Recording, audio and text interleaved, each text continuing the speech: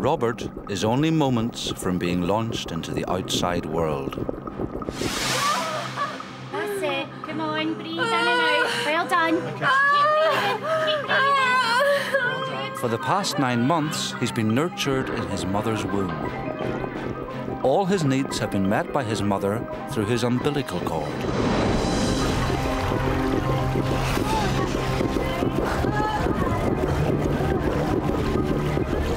Now his body will have to fend for itself. But one vital organ is still far from complete.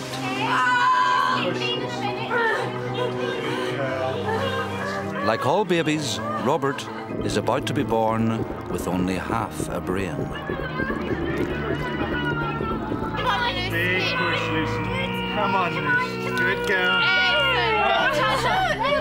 Congratulations. Good boy. Well done. Well done.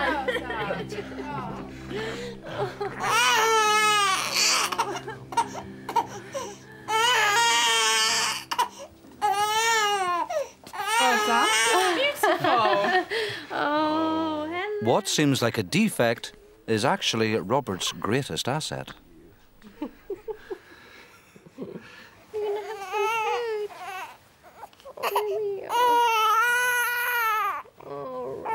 Because the human brain is unformed at birth, it is shaped by our experience of the outside world. Feeding well?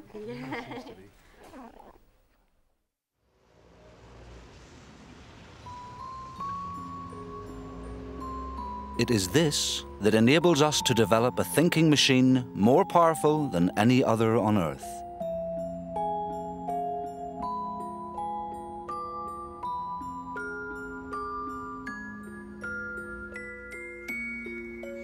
The downside is that for the first few weeks of life, Robert has no conscious control over his own body.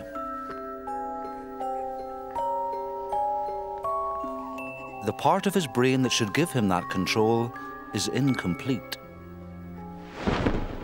The outer layer, his cerebral cortex.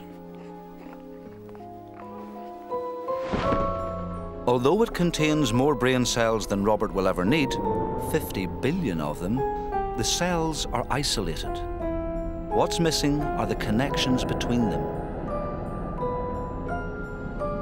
But remarkably, they have already begun to sprout thin tendrils, seeking to make contact with other cells nearby.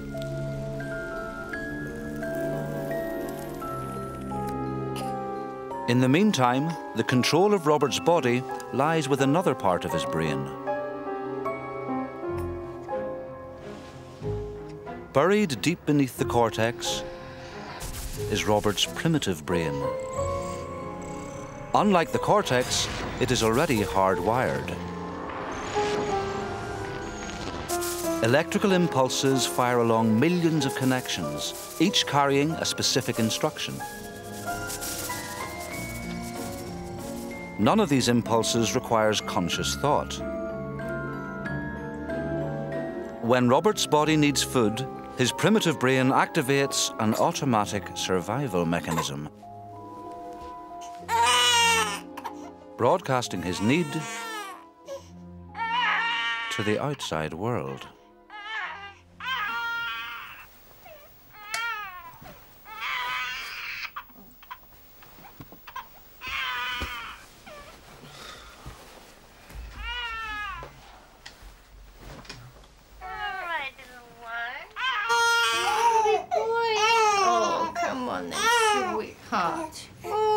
Robert's primitive brain is doing more than just ordering a meal. I know, you're starving. His own immune system is not yet up and running. Good boy. Each time he feeds, his blood gets a top-up of antibodies to protect him against disease. What's more, these antibodies are uniquely tailored to his needs. When Robert's mother kisses him, she picks up any germs on his skin. Her body makes antibodies designed to fight them.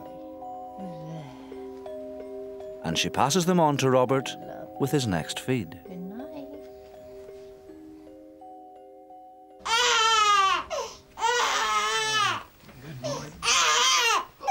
Despite Robert's helplessness, he's not totally dependent on his parents.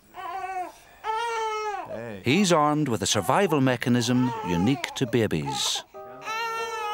Unlike his father, Robert has very little insulating fat beneath his skin. Heat just pours out of his tiny body. In the warmth of the womb, this wasn't a problem. But now he is very vulnerable to cold. To combat this, Robert has his own inbuilt central heating system, usually only found in hibernating mammals. When Robert's skin temperature drops, a thermostat in his primitive brain registers the change and fires signals deep inside his body. These signals arrive in dense stores of specialized fat cells. Once triggered, they start to burn fat to generate heat. So Robert is able to maintain his core body temperature.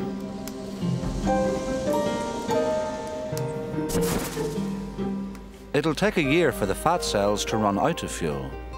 That's a lot better, isn't it? But by that time, he'll be better insulated. Let's go get some breakfast.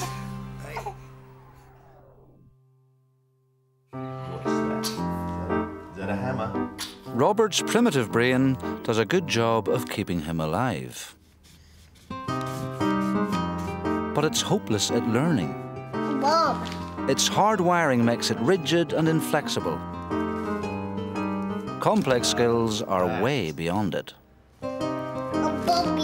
A Bobby. A Bobby. The cortex, on the other hand, is a blank sheet just waiting to be filled with new skills and behaviors. Hey, Papa. you think it's Grandpa Bob? That'll be Granny. I'll get it.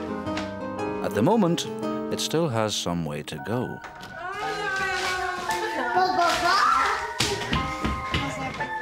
At his age, it can't even make sense of what he sees.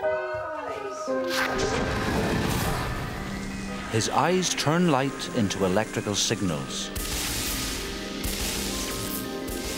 But it's his cortex that translates these signals into an image. And since most of the connections are missing, the full picture isn't getting through. So Robert's view of the world Hello, sweetheart. Hello, is pretty weird. hello, sweetheart.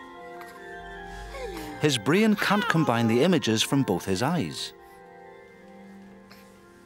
Hello, darling. That's my little sweet. Oh, oh, darling. There we are. There we are. Oh. There are no distinct colours or shapes. Yeah, a little bit. He's gone for a bit longer. So it isn't clear where one object ends and another begins. Hiya, Bobby. Gorgeous, sweetheart. Now, who wants a cup of tea? Oh, yes, please, Yeah, darling. okay. Oh. And it isn't just his eyesight. All of Robert's senses are in chaos. But he's so firm, isn't he? So strong. There we are. Hello. Strong signals from his ear spill over into his vision. You. So any sudden noise Tim. is seen as well as heard. There we are. Oh, gee, good. Lovely. The one thing he can recognize is the shape of a human face. And that's because it's an instinct, pre-programmed into his primitive brain.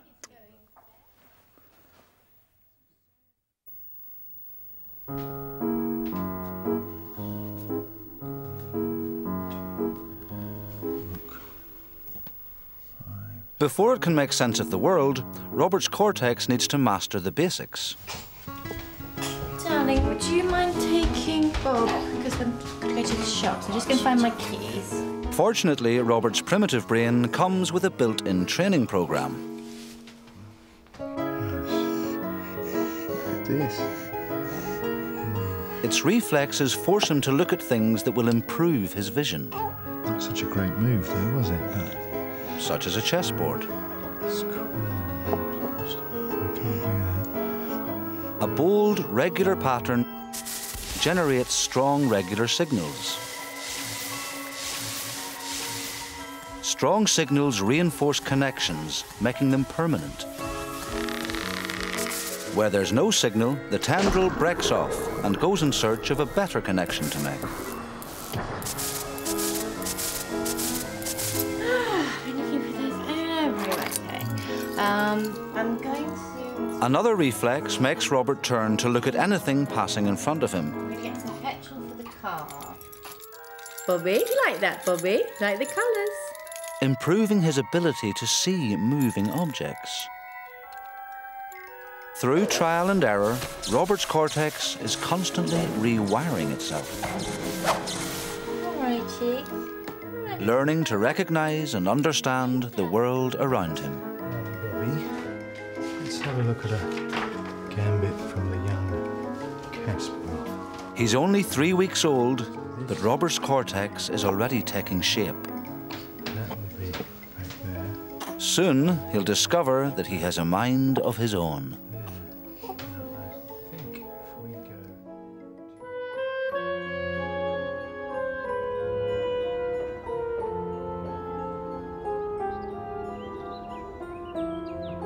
Robert's primitive brain has only one way of communicating with the outside world.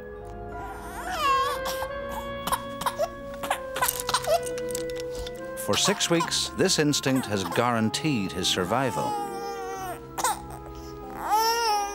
But now, he needs to expand his repertoire. All right, Can you do... Yes, I got I'll get the phone. All right. Come on then. Come on now. Come on. As Robert's cerebral cortex grows, he is able to start learning from experience. That's much better. Tell you what, I'm going to be passing by the shop tomorrow. Hey. Robert doesn't mean to smile. Hey, Luz. Okay, cheerio. I think he's just smiled. Did you smile then? But his little grimace earns a surprising response. You good boy. Did you just smile for Dad? a good smile for Daddy? Oh, Yes, you. And the more he smiles, the more attention he gets. To Mummy and do a good smile. sweetie. Yes. Robert is learning a new way to communicate.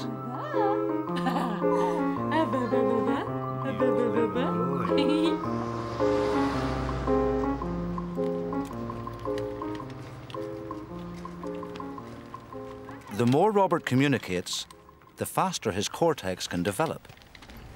Hi. Oh, hello.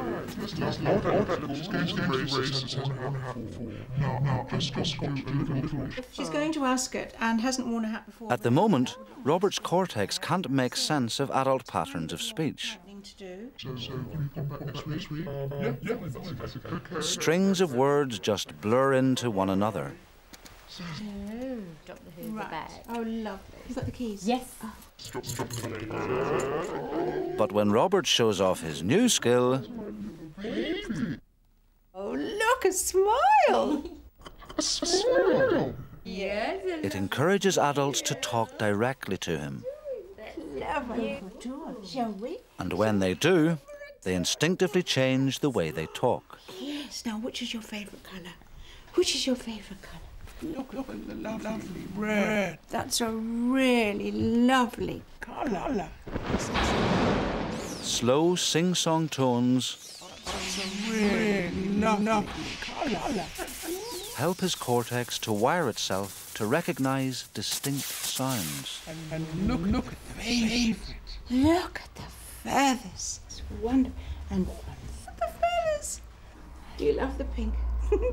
Back to you, Dan. Oh, yeah. Where's the time? Baby talk might sound silly, Then Archie was at that age. but it's helping Robert to hear words more clearly.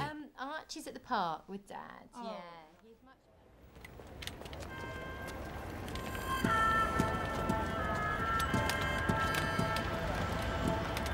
So far, Robert's cortex has been growing steadily.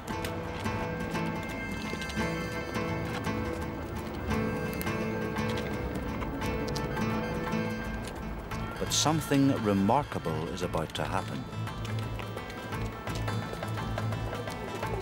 The building blocks are in place.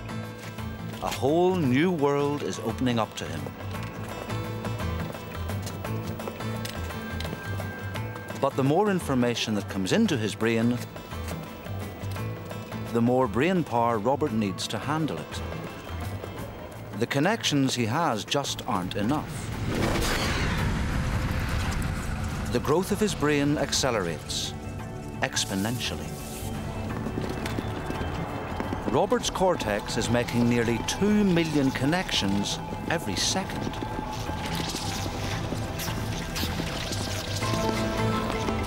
Every single thing that Robert sees and hears is shaping his brain. It will grow faster in the next few weeks than at any other time in his life. It is growing so fast, there's no more room inside his skull. So it starts to crumple up to fit more cortex into the same space.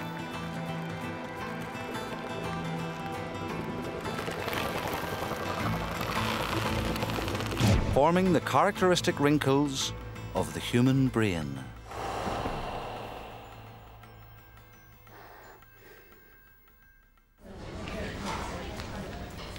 Hi, Susie. Hello, sorry we're a bit late. You didn't know what to wear. I'm fine, thanks. How are you? Good to see you. You look really well. Despite the massive growth in Robert's cortex, Hello. Look gorgeous. he's still dominated by the reflexes of the primitive brain. Such as the instinct to turn and look at anything passing in front of him.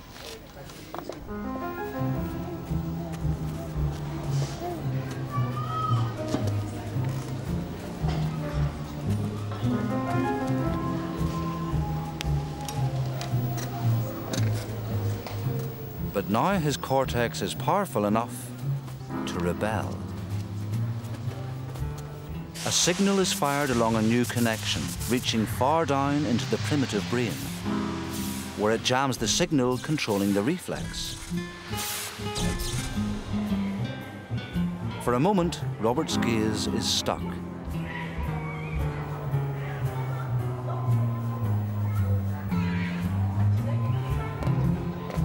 But with the reflex turned off, Robert's cortex seizes its moment and takes control.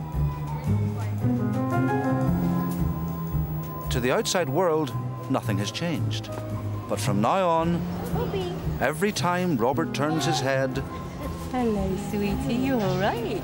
Yeah. it's because he wants to. Some instincts of the primitive brain never completely go away.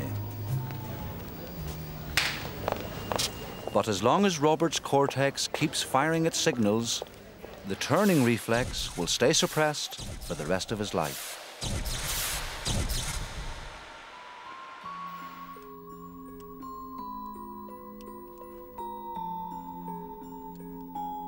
Choosing what he looks at is one thing. Getting hold of it is another. Trying to coordinate what he sees with controlling his hand is a monstrously difficult task.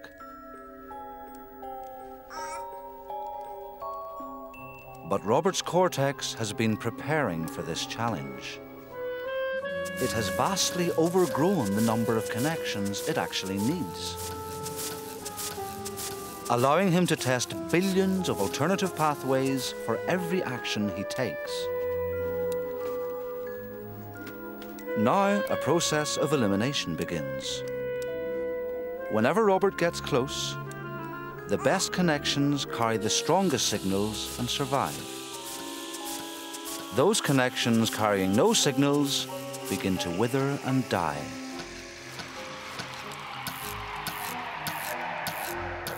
Robert's cortex is pruning itself into the most efficient structure.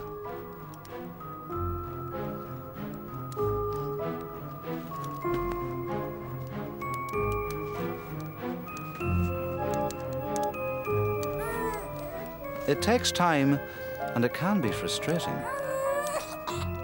But Robert is building a powerful tool, which will last the rest of his life.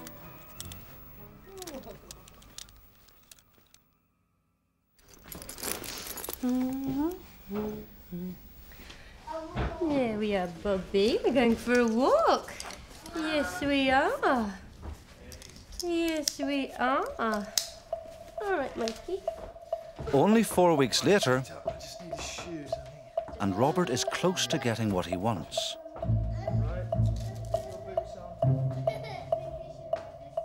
The redundant connections in his cortex have been pruned away. Now the final touches are being added.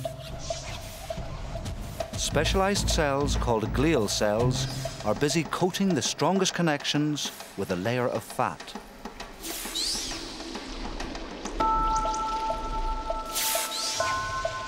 These fatty sheaths insulate the signals, improving their efficiency.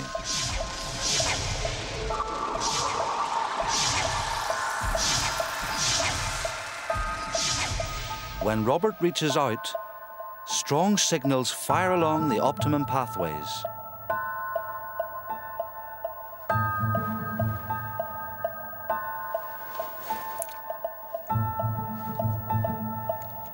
Directing his hand precisely where he wants it to go.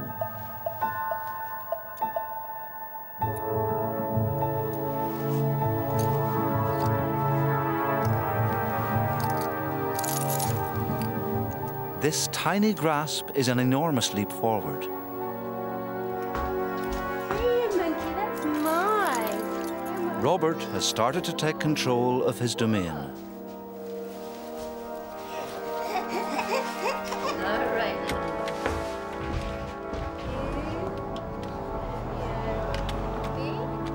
Robert has only just begun a journey of learning that will last his entire life. The process of rewiring in his cortex will slow down. But even when he's 90, it will still be forging new connections and being shaped by the world around him.